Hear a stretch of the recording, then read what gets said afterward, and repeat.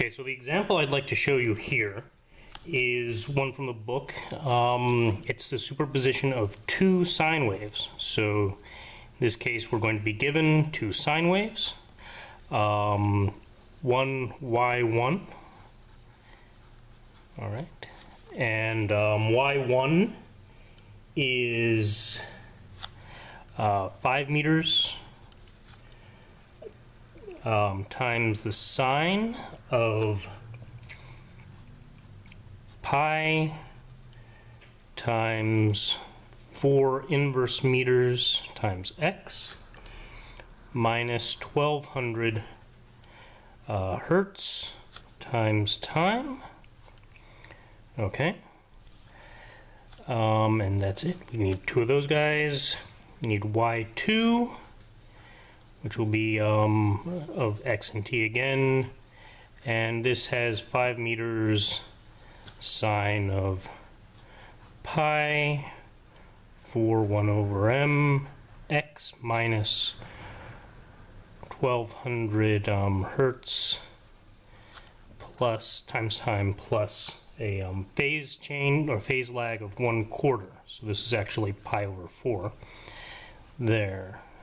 All right. So these are the two waves. One of these guys looks like that, say. So that's, say, y1 right there. Then we need a y2, and y2 is going to plus 4 is it? No, it's a minus 1/4. Excuse me. Okay, it's a minus 1/4. That's a 1/4 of a wave wavelength there. So now the question is, okay, so if it's minus 1/4, that means it's moved this way. So we have the sine wave like that, which isn't quite as pretty because I screwed it up.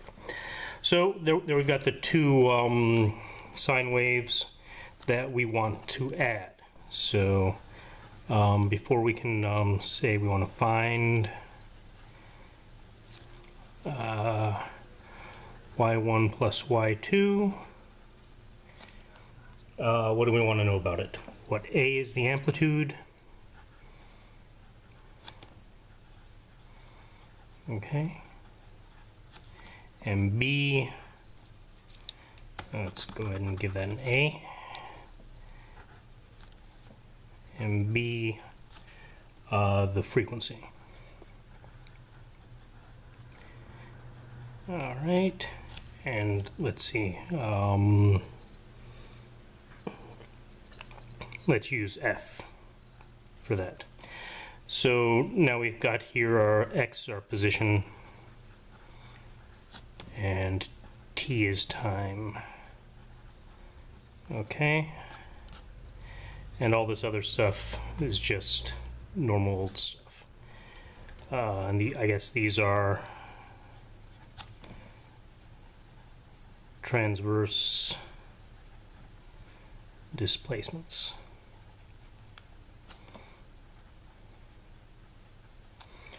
Okay, so the concept for this, it's a little too close.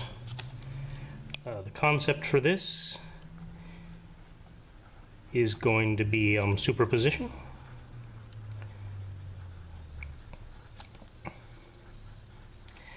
And the equation, the book actually ends up having an equation just for this, which is 2a cosine phi over 2 times sine of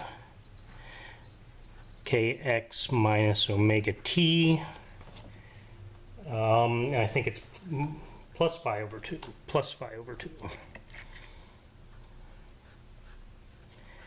Okay. There's the concept. just superimposing these waves, adding them up. We've done a little bit of that already. And here's the equation that we're going to use. This part here is going to be the amplitude, which means this A is not good. It's defined as something else in here. So let's call it B.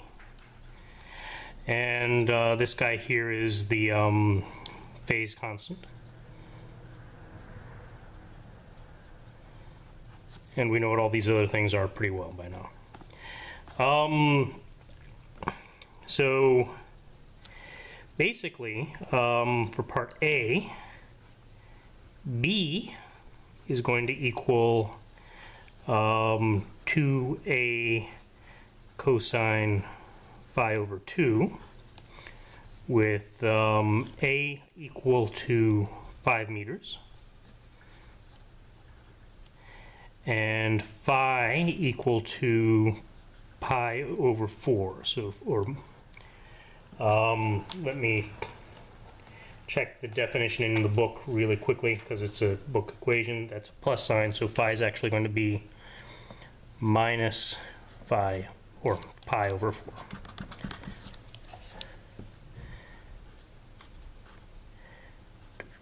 Okay, so to find this amplitude here, we have 2 times 5 meters times cosine of minus pi over 8, which is a number. Okay, let me go ahead and figure out what that number is. Let's see.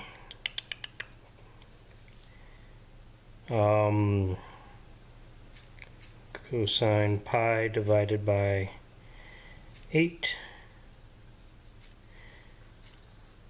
is, this number is 0.923, 0.92, let's call it 0.924,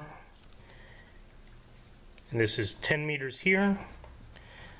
So our amplitude is 9.24 meters. Okay. B, the frequency, well, the frequency is just the same. F is going to equal 1200 hertz. There's been no change from here to here, so we're okay. So that's all right. Check, well, B is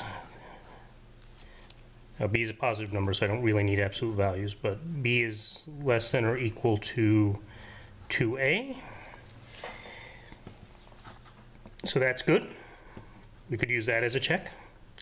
The units of B are equal to length, which is the correct unit for the amplitude in this case. The units of F are equal to 1 over seconds, hertz, so 1 over seconds, oops, I guess that's t to the minus 1, excuse me, t to the minus 1, so that's okay. So it seems like a pretty reasonable problem. I don't really understand, looking at this, why it's a blue problem in the book. It seems like a perfectly simple application of an equation that they give you.